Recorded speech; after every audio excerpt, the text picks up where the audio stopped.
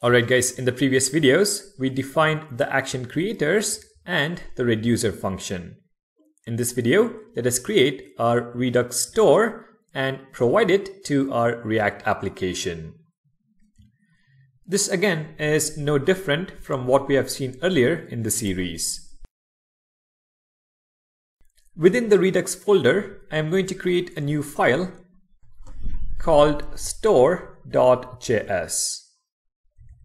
Within this file, we create our store for which we use the createStore method from Redux. So import createStore from Redux. Notice that we are now using the ES6 import syntax. Next, let's make use of this method. So const store is equal to createStore. The createStore method accepts a reducer function as its parameter. The reducer we have for our application is the cake reducer. Let's import it and pass it in as a parameter. Finally, let's export store as the default export. Alright, at this point in time, what we have done is created our Redux store.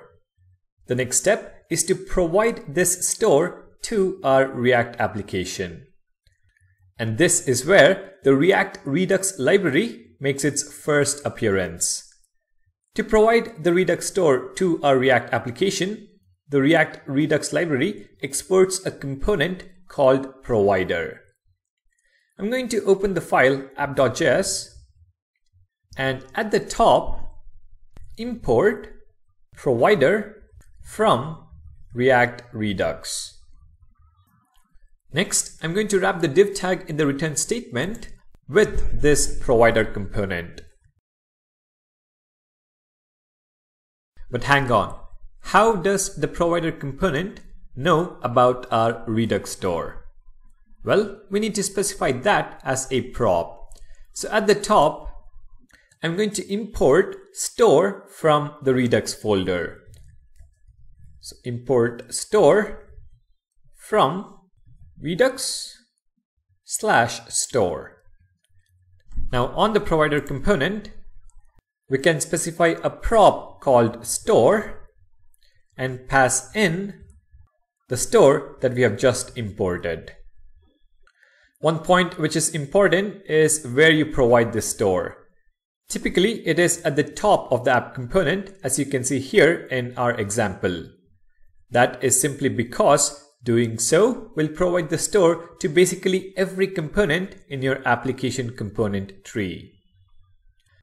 Alright, that is pretty much the code for creating a Redux store and providing it to our React application. The last bit remaining is to understand how our React component can dispatch an action and subscribe to changes in the store. I'll see you guys in the next video.